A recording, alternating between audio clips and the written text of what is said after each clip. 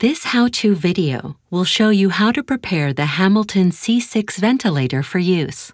This educational video does not replace the device instructions for use. Be sure to read the Ventilator Operator's Manual, as well as instructions for use that accompany the humidifier or other devices, breathing circuits, and other consumables. Pay particular attention to important safety and hygiene information.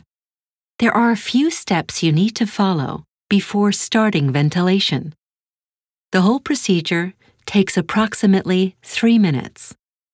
Make sure the power cable is firmly connected in the socket to prevent accidental disconnection, and then connect it to the primary power outlet. The battery status indicator shows the charge status of the battery, even when the ventilator is turned off.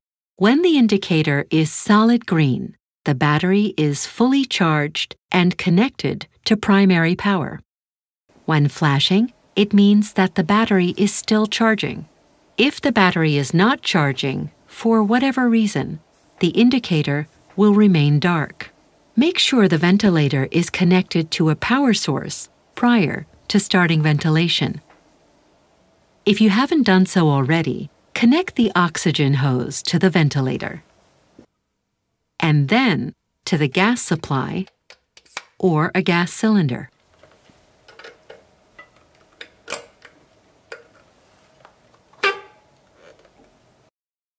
To connect the breathing circuit, do the following. First, install the expiratory valve. Then select the appropriate breathing circuit and components. Third, assemble the breathing circuit. Then connect the external devices and sensors. Finally, perform the pre-operational checks.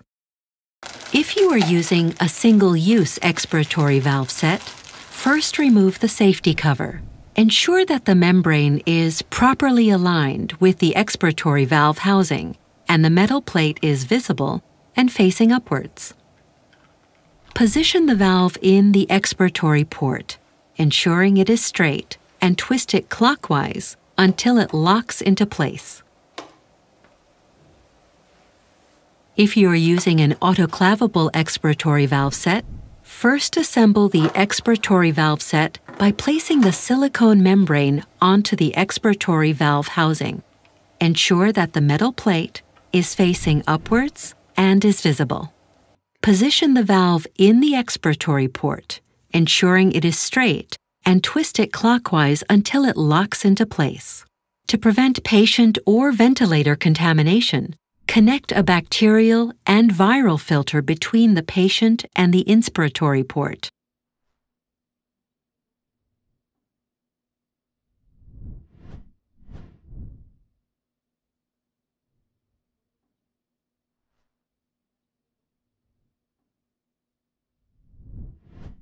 Install a water bag or bottle above the humidifier. Choose the correct breathing circuit according to the patient group or selected treatment. The following information applies if you are using the Hamilton BC 8022 breathing circuit or any other double-limb breathing circuit for an active humidifier. First, insert the humidifier chamber. Connect the shorter blue tube to the inspiratory port on the ventilator, and then connect the expiratory tube to the expiratory valve.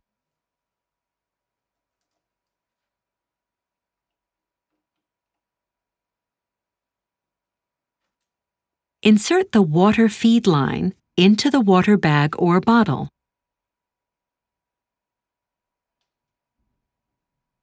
Make sure that all electrical contacts on the breathing circuit match the connecting element on the humidifier. Insert a flow sensor into the breathing circuit in front of the patient connection, that is, the Y-piece. Attach the blue and clear tubes to the flow sensor connection ports on the ventilator. To prevent water accumulating in the flow sensor and tubing, position the flow sensor tubing on top of the flow sensor. The gas temperature is measured at the Y-piece by means of the temperature probe integrated in the inspiratory limb. Keep the inspiratory limb positioned correctly. If you are using a coaxial breathing set with the proximal flow sensor, first connect the main tube to the inspiratory port on the ventilator. Then, connect the expandable expiratory tube to the expiratory valve. Finally, attach the blue and clear tubes to the flow sensor connection ports on the ventilator. To prevent water accumulating in the flow sensor and tubing, position the flow sensor tubing on top of the flow sensor. If you are using a mainstream CO2 sensor, connect it at this point to the corresponding connection port. Slide the CO2 sensor onto the airway adapter. Align the arrows on both components and press them together until you hear a click. Then connect the sensor with the airway adapter to the breathing circuit before the flow sensor. Position the breathing circuit in such a way that the tubes will not be pushed, pulled, or kinked if the patient moves. The next step is to perform the pre-operational checks.